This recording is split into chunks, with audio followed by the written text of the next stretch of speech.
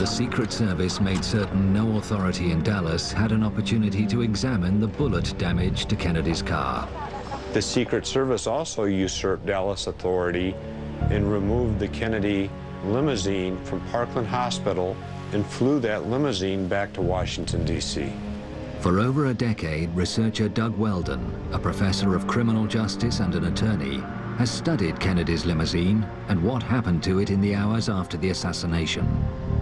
Just as the president's body in an autopsy could have given us many answers, a thorough study of that limousine at that time, without evidence being tampered with, would also have given us many important answers as to what really happened. But on arrival in Washington, damage to the limousine was noted. Charles Taylor Jr., the Secret Service agent who had accompanied Samuel Kinney in driving the vehicle to the White House garage from Andrews Air Force Base, noted in his report that of particular significance, just left to center of the windshield was a small hole from which it appeared that bullet fragments had been removed. Nick Prunspy, a United States Police Park officer, also had an opportunity to take a look at the vehicle while it was in the White House garage.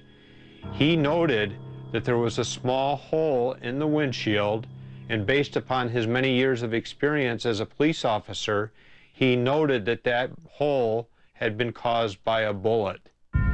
Over the ensuing days, the car was scrutinized in the White House garage by a number of people. But one day was different. If one examines the White House garage logs, it is very interesting that in the late evening of November 24th, 1963, and the entire day of November 25th, 1963, not one person is listed as having come in to the White House garage to have any contact with the limousine.